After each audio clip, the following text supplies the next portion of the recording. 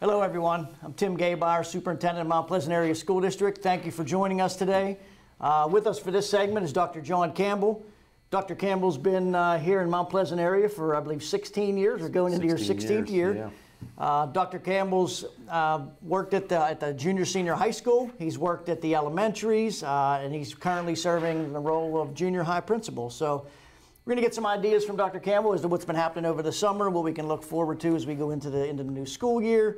And because I think we're poised to have a tremendous 23-24 school year all around the district, Dr. Campbell. We are. We're excited about that. But the first thing, just an overview of like maintenance or projects or anything happening around the building. And I know we're going to talk to Mr. Gambita as well, and we'll see some similarities. But what do you see around the building, maintenance-wise, project-wise, or anything different? Because there's always activity in the summer happening in buildings. There is. So.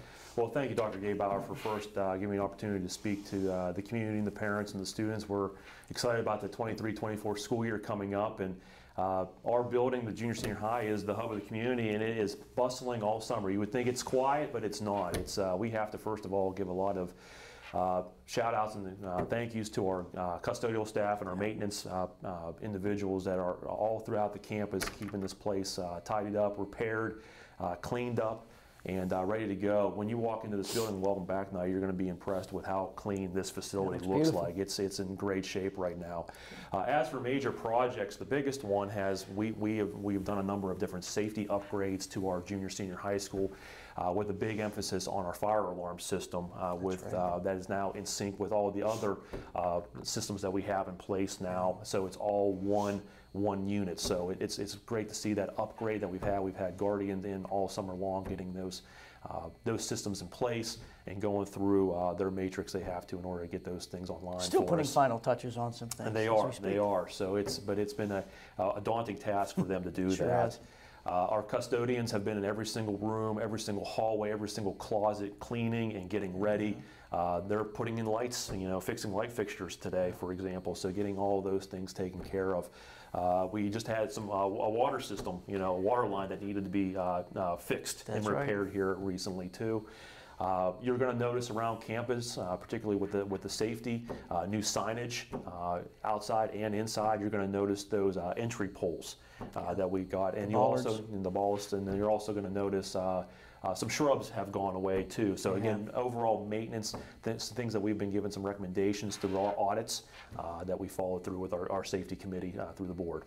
Excellent. Now, you're right, and the bollards that Dr. Campbell mentions is those are the poles that are put in strategic places to avoid any vehicular traffic from hitting any of the students or staff in crowded areas and what have you. So close to 90 of those district-wide have been put in. And, you'll see them in various areas. And right now, they look a certain way, but they're going to have improved looks even in about 4 to 6 weeks. There's some covers that are coming with them that'll make them look even more pleasing to the eye. But thank you for that. I know we have one of our traditions here is Welcome Back Night, and yours is coming up on the 23rd. Right. Can you talk to our parents community about what they can expect to see when they come to Welcome Back Night on the 23rd? Well, this is one of those big events that we look forward to every single year here at Mount Pleasant. Like Dr. Gabauer said, from 4 to 7:30 on August the 23rd, we'll have our doors opened up. And just like in the years past, you're going to notice there's really 3 things for our community, our students, and our parents to be involved with. One, if you are an incoming 7th grader, we'll have our orientation meeting right off the bat at 4:30 in the auditorium, kind of going over student responsibilities and expectations and just procedural operational things that we do in the junior high side of the building. Once that meeting is done, our junior high students have the ability to walk around the junior high side of the building, get to meet their teachers, see where the rooms of their classrooms are going to be, and take a look and figure out that locker combination, which is something I know is always scary for a lot of our new students coming in at the beginning of the year. And then, just like in years past, we will have what we call basically a club and activity expo in the senior high gym location on the opposite side of the auditorium in the rotunda area of our building. so students can talk to club sponsors about different activities that we have here. We're also invite a number of our nonprofit and other organizations within the community to be a part of that, so they can provide information about those organizations that our students are involved with, as well as DMJ will be there to talk about bus runs and any things dealing with that. We'll have some of our secretaries there dealing with athletics questions with there, to Chromebook, to getting yourself logged in with Parents with eSchool Plus. So the expo is a critical component of Welcome Back Night. It's a one-stop shop for all of those different things that you may have questions besides just meeting the teacher in the classroom. And again, this year, just like we did last year, all our new students and our 7th graders, we have a scavenger hunt put in place. And if once a 7th grade student completes the scavenger hunt and turns that in, we have a fantastic Welcome Back Viking t-shirt for those students to have for school pride. I recall them going around the building last year doing that, so great idea. Yeah, the nutrition group, several different folks will be here joining us on that particular night. So it's a very informative night, very well attended, and a great way to get everybody prepared for the kickoff, which happens just the Monday the next week. They'll be coming soon. in. They're coming soon. So Dr. Campbell, what initiatives are taking place in the junior high for the 23-24 school year, whether that be teacher-driven, student-driven, anything that you've planned for that you might see new and exciting coming up this year? Yeah, there's a couple of things that are happening here in the junior high, and there's also a number of things that we're continuing that we've kind of kicked off over the last couple of years as well. First, we have some new staff members at the junior high, so we want to welcome Mrs. Mickenack. She's coming down from the high school to the junior high to be one of our staff members, and then we have Ms. Kendro, who is going to be our new health and PE teacher. We're excited about having her on staff. Additionally, we have Mrs. Temple, who's going to be our new junior high student council sponsor, and she has a lot of wonderful ideas and activities already starting to come up for the upcoming year that we're looking forward to. So we just want to welcome some new staff because they're going to have new initiatives, new ideas, and new things they're going to do. And you'll have a long-term substitute position as well with Ms. Schrader. We do have Ms. Schrader coming in for 7th grade reading class too. So yeah, so we have some new individuals, new members, and we're excited to have them part of our overall collective staff in the junior high.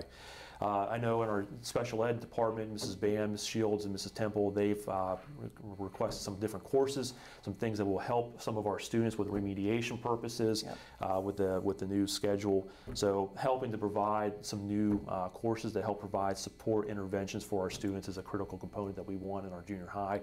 And they've taken some initiative with some of those courses there too. So we're excited to see those classes take off and run with those 3 exciting staff members.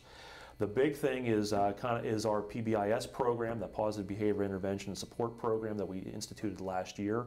Our committee has been working again this year, and we'll be rolling that out again this year, where you get those Viking virtues and our horns, our stickers that we have in the hallway, and ultimately get some positive rewards for our students that are doing those expectations that we have, whether they're in the hallway or the classroom, on the bus, some of those areas that we want to see improvement in behavior and just see our kids model what we expect them to do every single day, day in and day out. With that, the new sponsorship with our student council, we're looking at incorporating some new STEM programs and competitions. We already do the Anything That Floats competition, but there's some other things that we're looking to revive and bring back that have been done in years past, and even add some nuances to some of those programs there too. And then one of the other big initiatives this year is we are fortunate enough that we have an attendance specialist, Mrs. Rivaldo, who's going to be with us this year, that I'll be working with to help us track attendance better, because we understand, if you take a look at all the research out there, attendance and grades, they are together. They come together. So there's a direct correlation between the two of them, and we're excited to have a specialist working with us to help have our kids here every day, day in and day out. Yeah, it's a welcome addition for sure. I know absolutely. That. We're excited about that. Is there any specific items that your parents would need to know as the beginning of the school year approaches? Yeah, first of all, we have a fantastic staff in the junior senior high building. Very supportive, very caring, very nurturing in the junior high side of our building.